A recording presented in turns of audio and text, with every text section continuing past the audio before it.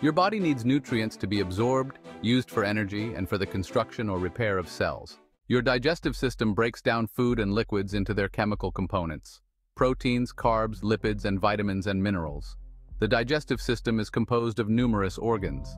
Food starts to be broken down as soon as it is chewed and moves from the mouth through the esophagus and stomach.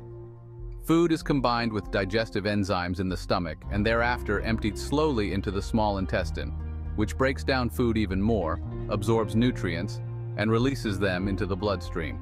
The remainder of the wet food waste passes into your colon or large intestine. Bacteria feed on the leftovers when undigested food goes through it. The majority of the leftover water is absorbed by the large intestine wall. The process of digestion is also aided by other organs. Bile, a brownish-yellow fluid that aids in fat digestion, is produced by the liver. Bile is kept in the gallbladder until it is required. Enzymes required for the breakdown of proteins, lipids, and carbohydrates are produced by the pancreas in collaboration with the small intestine. The rectum and anus are part of a very effective disposal mechanism that expels any leftover undigested food.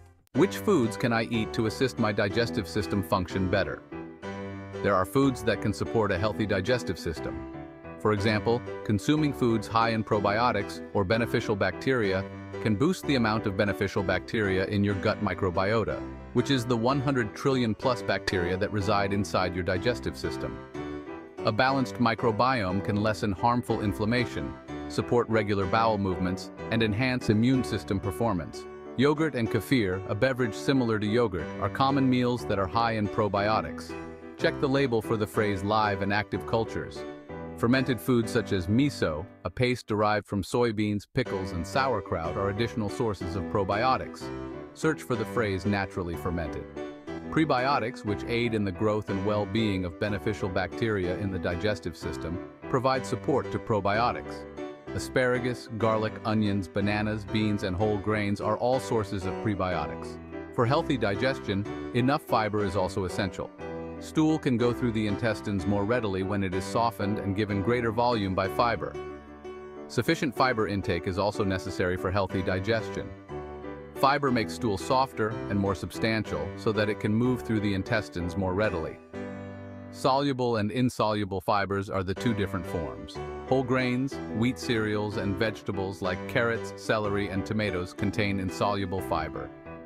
Barley, oats, beans, nuts, and fruits like pears, apples, berries, and citrus fruits are examples of foods high in soluble fiber.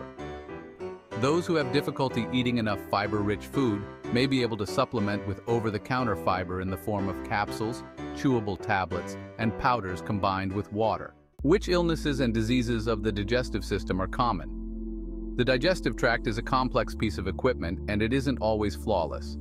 Digestive health can be affected by what and how people consume. In certain individuals, the immune system inadvertently targets the digestive tract, leading to a range of digestive issues. Here's a quick overview of several prevalent illnesses and ailments that may have an impact on digestive health. 1. GERD stands for gastroesophageal reflux disease. Heartburn, often described as a burning and squeezing sensation in the chest, is a common symptom of GERD. Additional symptoms might be nausea, a bitter or sour taste in the mouth, trouble swallowing, a sore throat, wheezing, coughing, or the constant need to clear your throat. The tube that transports food from your mouth to your stomach, the esophagus, is the source of reflux disease, when stomach acid and digestive enzymes flow backward into it. We refer to this backflow of stomach acid as reflux. The esophageal lining becomes inflamed due to these acids. Ignorance of GERD might result in irreversible damage to the esophagus. 2. Gluten intolerance. This illness develops when the immune system misinterprets the protein gluten, which is present in wheat, rye, and barley, as being foreign.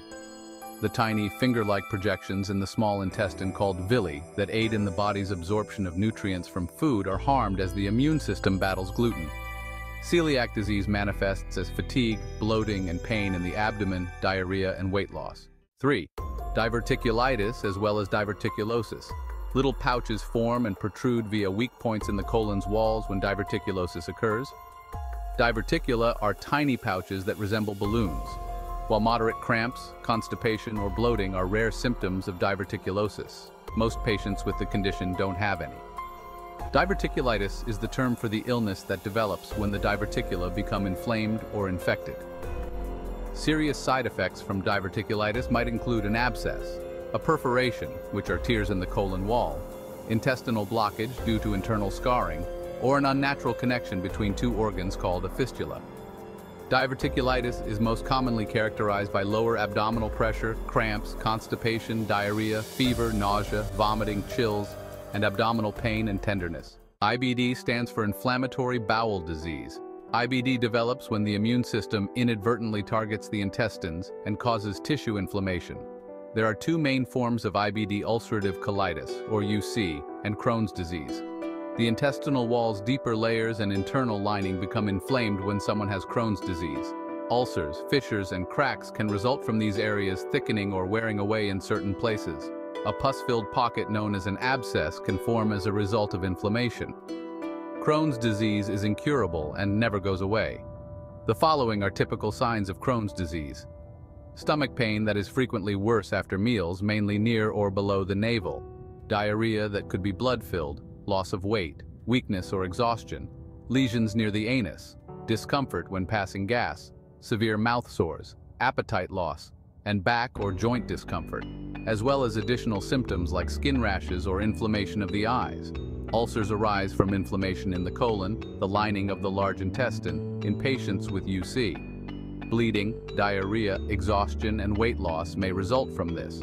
Depending on the location and intensity of the inflammation in the large intestine, other symptoms may manifest differently.